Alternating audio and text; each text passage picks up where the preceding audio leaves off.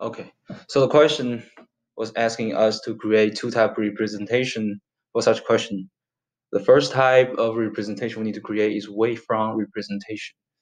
So from the question, we know that two source waves are 2 meters apart, and this is the first representation I created, which is wavefront representation. And you see here, there's a line which is you can see the points intersects when two crests met each other, and this will produce and constructed interference along this line because it's crest meet crest and they're same type of waves, so you only add it up instead of cancel out.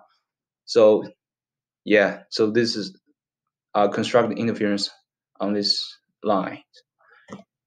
And for question B, we need to create a graphical representation, which is pressure versus distance type graph. And here, this is the first source, and I create the graph for the first source, and you see the pressure is on the y-axis and the distance on the x-axis. And this is the wave graph for the first source, and the amplitude for the first source is A.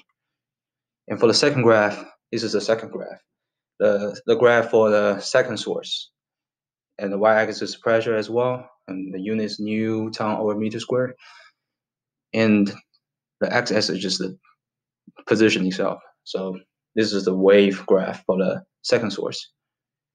So since they are in phase, so when they add together, you create constructed interference.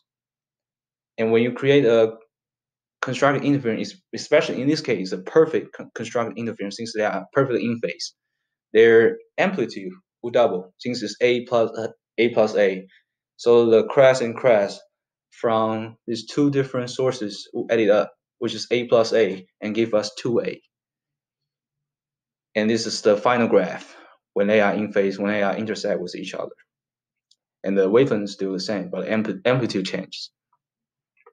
Well, in my opinion, I think the first graph, which is a wavefront representation, will give us a better view, or in other words, a wider view to see the relationship between these two sources. Thank you.